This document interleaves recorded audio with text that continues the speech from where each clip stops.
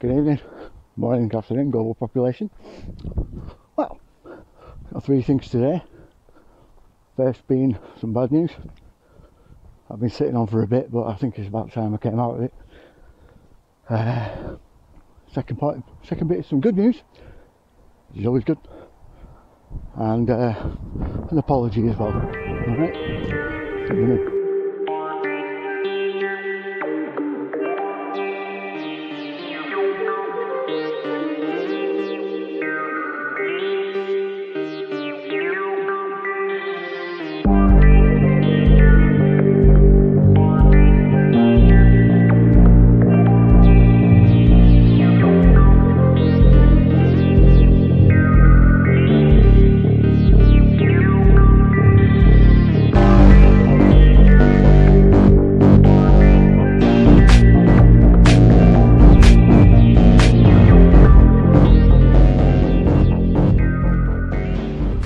Get the apology out of the way. I was supposed to be doing a live stream last week, last Friday at midnight, and unfortunately, due to technical difficulties, which always happen, apparently with Zoom anyway,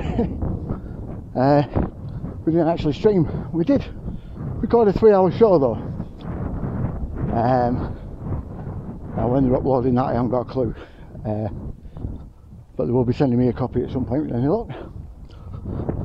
Hopefully they'll be cutting out all the bits of falling into fits of laughter and everything. Inappropriate jokes, you know, and stuff like that. But yeah, so sorry about that, guys. But I mean, I stream it myself, but I'm actually restricted from streaming, believe it or not. So anyway, so yeah, I'll leave a link to the channel in the description. Like I said, at some point it'll probably turn up on the channel. Right, that's the apology out of the way. I'll get to the bad news.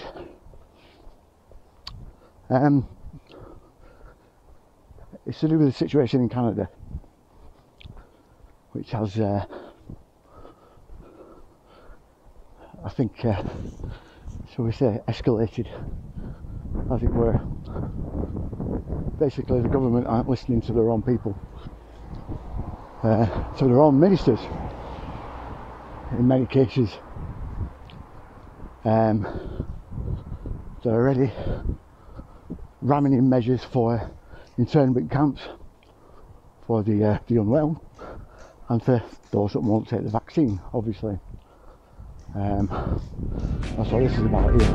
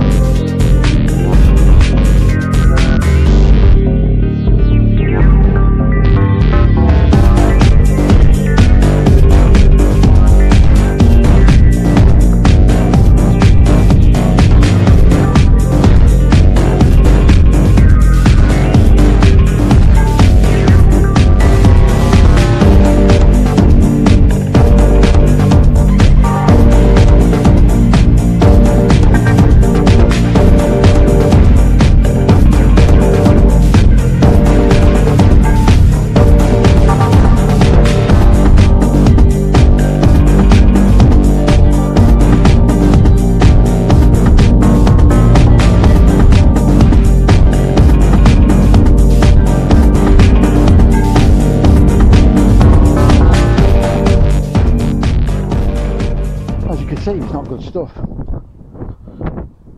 but like I said, this is happening everywhere. It's just that thankfully someone within the Canadian government has seen fit to tell people. I commend them for that, I really do, even though they're anonymous. They're going to go down as an anonymous hero.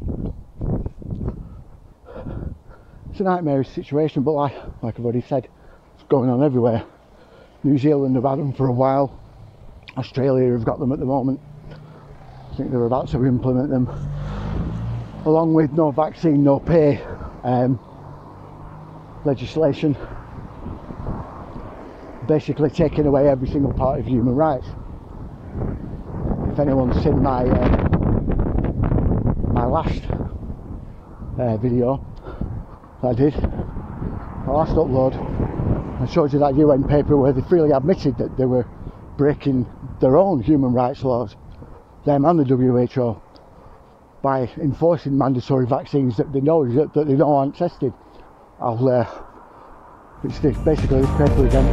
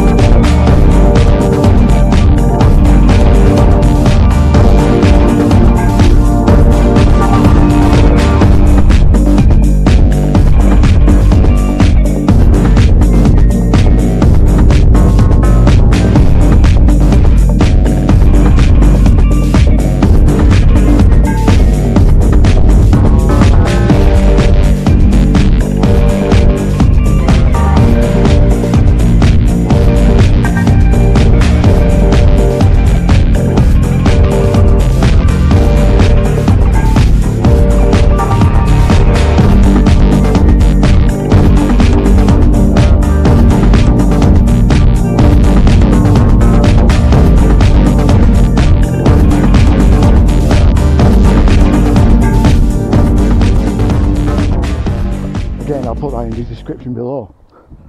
But it's a sorry state of affairs. Now Canada's come out and said it. Basically, they're also going on about a possible wave 3 and an interbreeding of COVID-19 with COVID-21. It makes you think. I think someone really is making all this up as you go along. How can they predict this? Well, it just so happens going off computer models again. Seems like they never learn, eh? Which brings me to the good news. There's a guy called Mike Devlin. He's actually set up a court case. Finding out about this story started off with a link that I got from one of my subscribers called Mick Edwards. Mick, you're a fucking diamond, mate. Honest to God, this story is brilliant. Anyway, there we go, like I was saying. But seriously, Mick, you're a good one. But essentially, he's taking the entire British Parliament to court.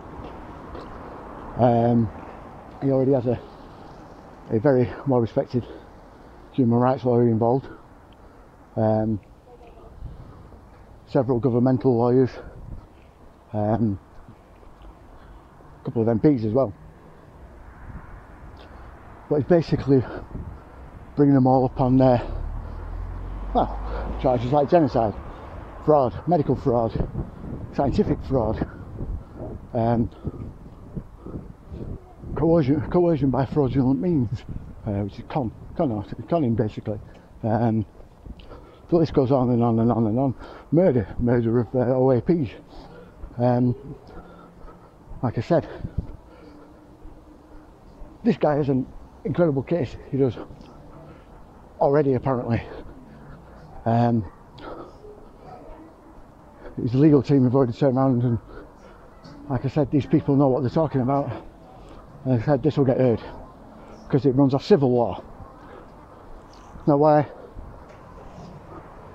is this important to people who don't live in Britain? Well, if you live in any of the Commonwealth countries, New Zealand, perhaps, Australia, perhaps, Canada, even the US, you can actually take these people to court under civil law rules. Which essentially means you can set up this case as well in your country. It's the kind of case that's comparable to Nuremberg in the importance and scale of what is going ahead. It is the entire Parliament. Remember when I said we needed to erase Parliament and start from scratch? I believe this is how we're going to do it. But now you notice the government scrabbling to get everything in place even quicker than they have been. Like I was saying to one of the Canadian lads the other night, the quicker they go, the more mistakes they make. The more mistakes they make, the more people find out, and the worse it becomes for them.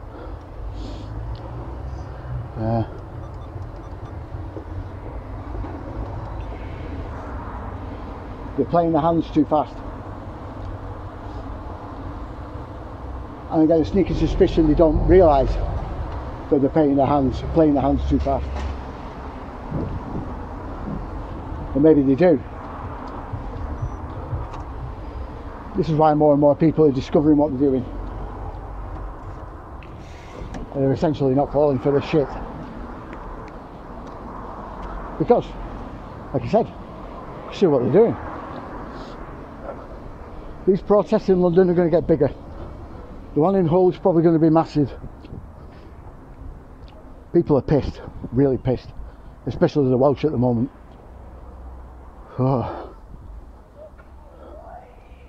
We're doing it for you guys as well, lads. All right, and lasses. Sorry, can't be sexist, can we? Anyway, like I said, this is a good thing, a good move in our direction.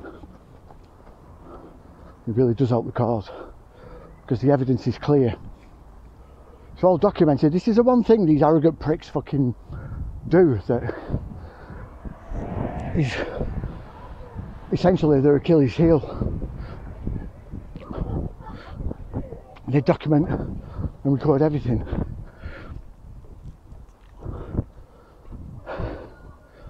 Thinking if they do that, no one will notice. And for other reasons I'm not going to get into here. But I think some of you know what I'm getting at. There's a reason for everything. In this case, I believe will be their downfall. So everyone, I repeat, everyone needs to get behind these guys and show them as much support as you can. Donate if you can. Spread the word more than anything. The more this gets public, the more they'll have to address it. And that'll bring them down further. Because everything will get exposed then. But just like everything else, I'll leave a link in the description. Please go and watch the video, the full video. It'll really inspire hope. Anyway, like, share, subscribe. You know the drill. In 1984, there were certain members of the legal professions who came out and started saying similar things. Then the mathematician Andrew Mather, who has done an exemplary job from the beginning in putting together the data which proves beyond any doubt whatsoever that at the very least every single MP who voted for the Coronavirus Act 2020 committed fraud by false representation on the basis that they knowingly relied upon false data, or if they didn't know that it was false, then they did it in they passed the bill in gross negligence, which is tantamount to fraud, and therefore that meant there was a case of fraud to argue against every single MP who voted for that bill. Now, I'm sure that your listeners already have a very good idea of why I'm saying that the data was false. But for those of you who don't, in a nutshell, they were claiming from the very beginning that there was no other possible solution to the problem, regardless of whether or not you believe there is a virus or not. That's a separate issue. The data that they relied upon, the model that was put forward by Imperial College has been proven to be not just false, but overblown to the point of stupidity. But it's deliberate stupidity, quite obviously, because it's being used, and it's still, to a certain degree, is being used and relied upon by Parliament to continue to impose what the coronavirus bill purported to make legal.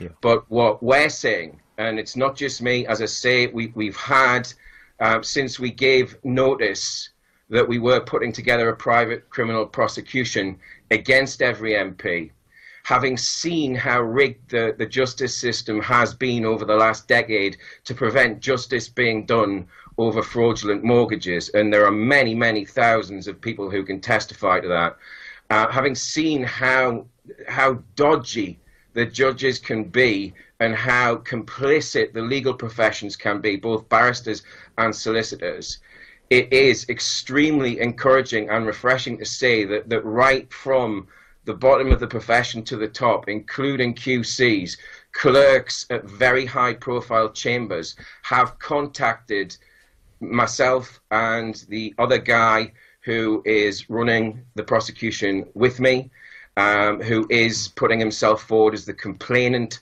and he is remaining anonymous at the moment for obvious reasons, because he would just be attacked by 77 Brigade and the like.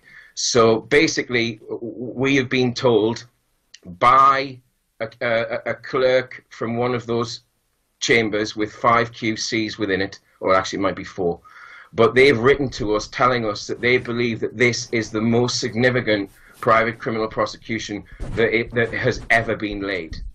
And the legal, or rather the barrister who has agreed in principle to take the case, again, I'll keep that name anonymous for now, but she's part of one of 4 companies that specialize in private criminal prosecutions for fraud.